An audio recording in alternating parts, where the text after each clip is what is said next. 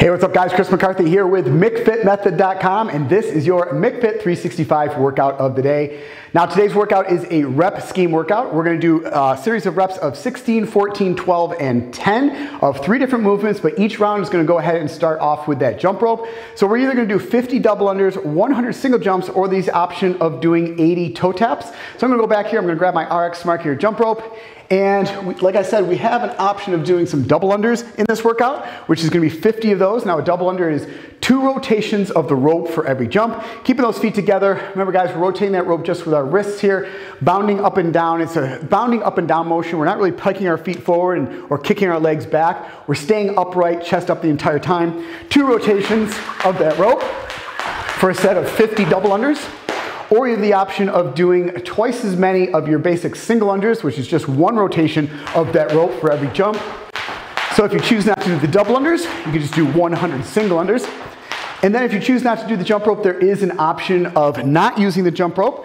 So we're going to do a set of 80 toe taps. So what I'm going to do is I'm going to grab a dumbbell here to start off these toe taps. Now with these toe taps, you're going to set 1 dumbbell down here on the ground. And basically we're just alternating tapping our toe onto the head of that dumbbell. But we're going to do this in rapid succession. So really quick here, we're going to engage that core, keeping that chest up. Really use your arms too to kind of generate a lot of speed here. So 1, 2, 3, 4, 5, 6, as fast as you possibly can. You're going to do a set of 80 of these toe taps. Every time your toe touches the head of that dumbbell, that counts as 1 rep.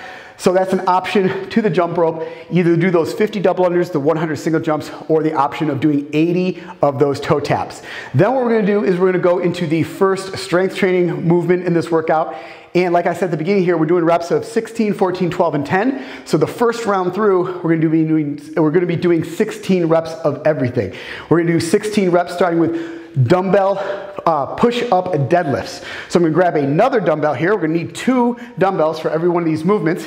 Now these are push-up deadlifts. So basically you're going to set these dumbbells down on the ground here. We're going to kick back into a push-up position. We're going to do that push-up. We're going to bring our feet back in, and then we're going to deadlift them up, opening up those hips at the top. So down into a push-up position. We're going to do that push-up. Then we're going to bring our feet in, and then engaging that core, we're going to stand up and do 1 deadlift.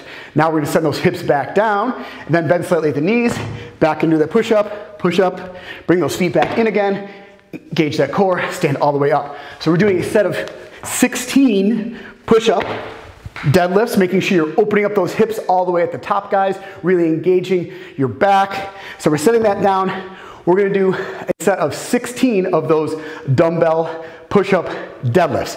Once you've completed those, we're moving on to the next movement, which is dumbbell hang cleans, and we're going to do a set of 16 of those. So really when you finish, if you can go ahead and do that, you can finish your 16 push-up deadlifts. On the 16th one, you're already set in this hang position to go ahead and begin the dumbbell hang cleans. So from this hang clean position, palms are facing inward. What we're going to do is we're going to slightly bend those knees, and we're going to send those hips back, and we're going to swing up and clean those dumbbells up into that front rack position. So we're going to do a set of 16 2 dumbbell hang cleans. Now you notice when I swing them back slightly, I'm keeping them close to my body the entire time. I'm not bringing them way out here like a kettlebell swing. What we're doing is we're sending those hips back, bending slightly at those knees. Knees are tracking out over those toes, and then you're powering, you're opening up those hips, popping those hips open. That's generating some power, and then those kettlebells start to rise up, or the dumbbells start to rise up. Once you get them in this position, then you start to do that pull, but keeping them close to your body the entire time, and you land in that front rack position.